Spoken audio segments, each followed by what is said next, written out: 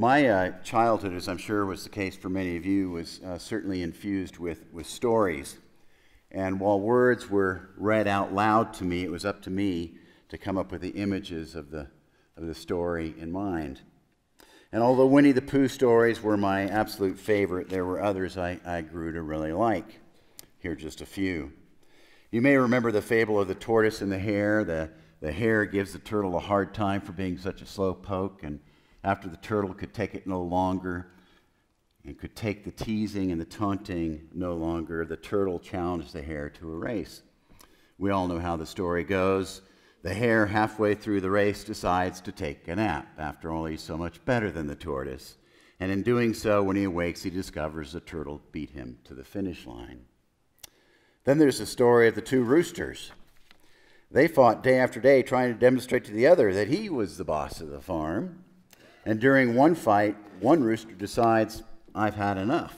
And so he retreats to the hen house to lick his wounds. The other rooster, however, is feeling very good about himself. He flies up to the roof of the barn and yells out, I've won, I've won, I've won. Well, an eagle hears the racket and swoops down and carries the rooster off the roof to her nest as her young eaglets are hungry. And lastly, I love the old Dr. Seuss story of Yertle the turtle. You may remember Yertle was the king of a small pond filled with turtles. The turtles had everything they needed, and life was wonderful, all except for perhaps King Yertle. One day, Yertle said, I'm the ruler of all that I see, but I don't see enough. I need more. So Yertle commanded that a few turtles form a new throne by climbing on top of one another. And when in place, Yertle climbed up the backs of the gathered turtles. Yertle proclaimed, there's nothing higher than me now.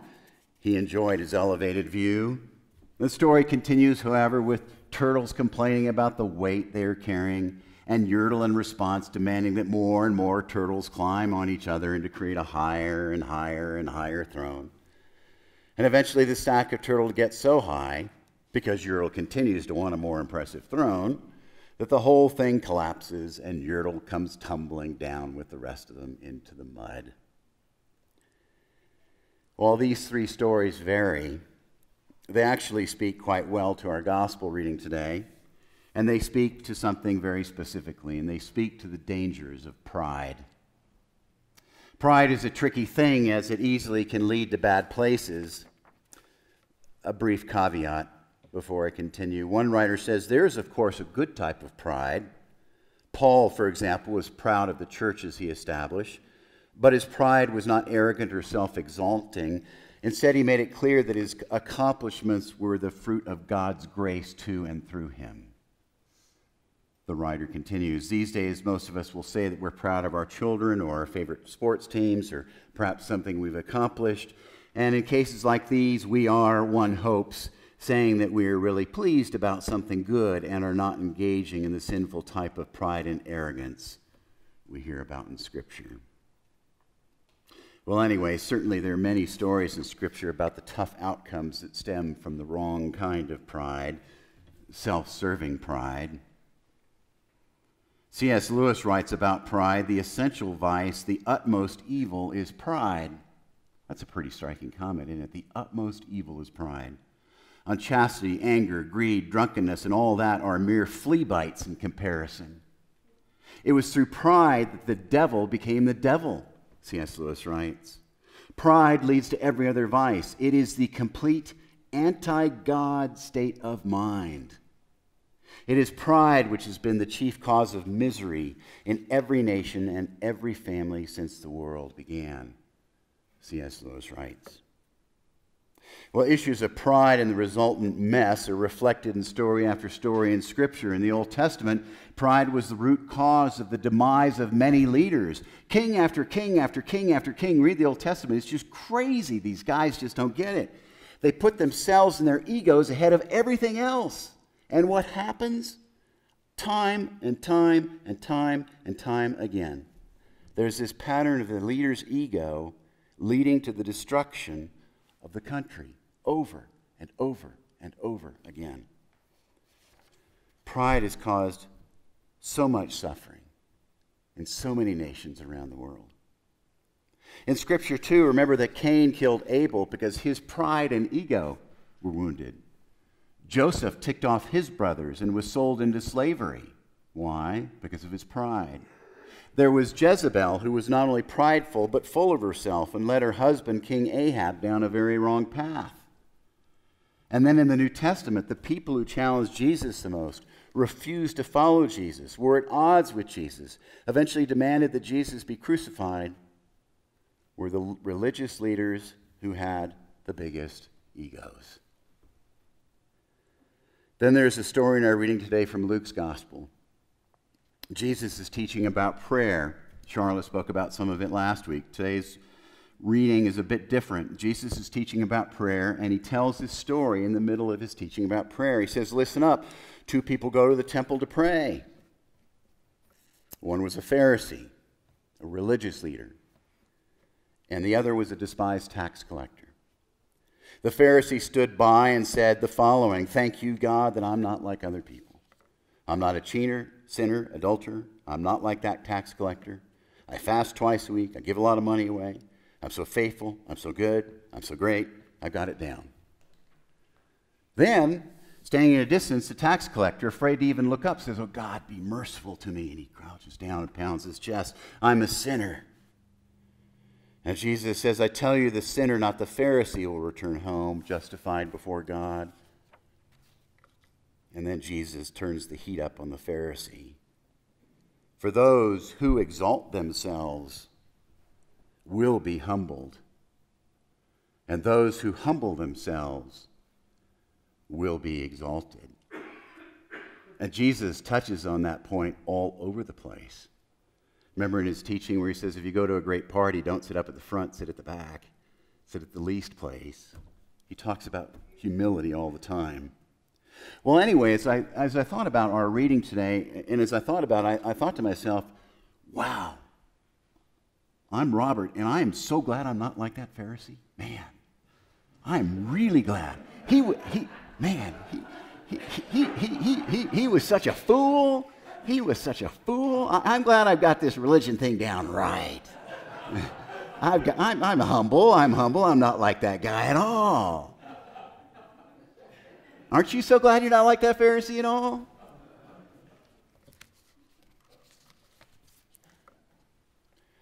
Pride is ego, isn't it? Pride and ego are tricky. They can lead to some pretty bad things. History shows that. Now, one thing we talk more about than anything at the chapel is love, and Jesus said everything is about love. Love is what matters. It's all that matters. And I believe that there's one thing that we need to think about among many other things when we think about love.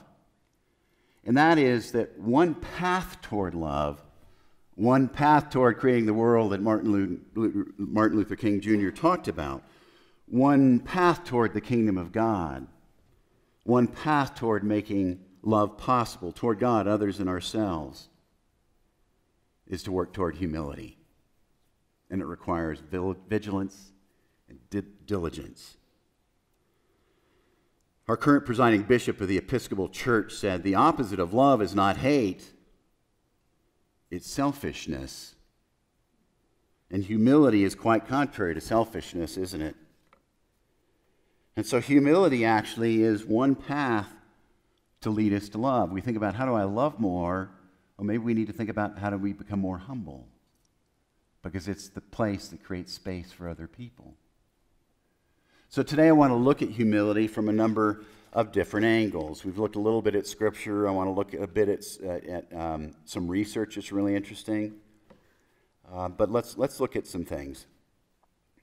One person who researches humility states that humility is understanding our own strengths and our weaknesses appropriately, not under or overestimating either one. I think that's really a great definition. It's understanding our strengths and weaknesses appropriately, not under or overestimating either one. Another person writes, humility reflects the extent to which someone is willing at least to entertain the possibility that he or she might be wrong about something. Humble people research shows, are also more tolerant of ambiguity, and they realize that not every problem has a single definitive answer. They tend to seek out two-sided arguments. Another person writes, humble people are those with a habit of being so unconcerned about themselves altogether that they focus squarely on the other person. Humble people are not so much marked by an absence of ambition and marvelous things, but by an unwavering commitment to the other. And as I think about humility, I think it's ultimately a matter of the heart. Humility, I believe, comes from the realization that not one of us has it all down. No one has the answers. What we know is pretty limited, and everyone, all of us, have brokenness within us. Everyone sins. All of us have faults and weaknesses. Nobody is a perfect parent or boss or spouse or leader. Every human being has his or her stuff to deal with. I certainly do. There is no perfect team, coach, CEO, neighbor, Christian, or minister, thanks be to God. And I find this idea of humility and seeking humility to be a relief. When I think about humility, I feel this wave of relaxation coming over me because I feel like it's not me anymore, it's us. It feels like there's room for relationships. There's room for imperfection. There's room for healing. There's room for connectedness. There's room, most importantly, for love. I love what another person writes about humility. Humility means understanding who God is and who we are in light of God. Humility means some obvious things, like the ability to say, I am sorry, I made a mistake.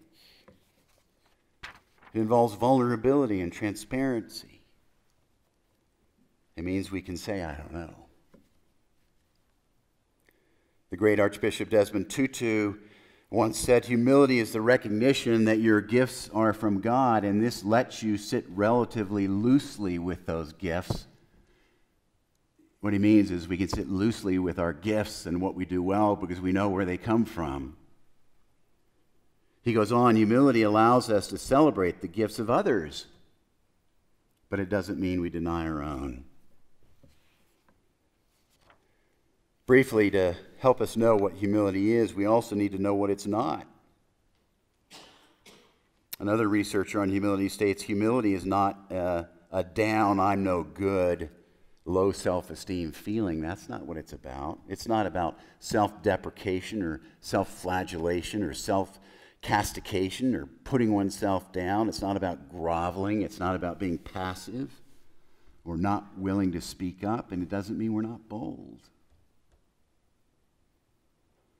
And while we think about humility and what it is and isn't, it's important to keep in mind what Paul thought about the topic in his letter to the people in a place called Philippi. Paul wrote, think of yourselves the way Christ Jesus thought of himself. That's a powerful statement. Think of ourselves the way that Jesus thought about himself. He had equal status with God. But he didn't so much think of himself that he had to cling to the advantages of that status no matter what, not at all. When the time came, he set aside the privileges of deity and took on the status of a slave and became human. He became human and he stayed human. It was a humbling process. Paul writes, think of yourselves the way that Jesus thinks of himself. In other words, as followers of Jesus, if we want to take our walk with Jesus seriously, if we want to help leverage more love in our lives, we need to work on humility in every setting of our lives, including our work settings.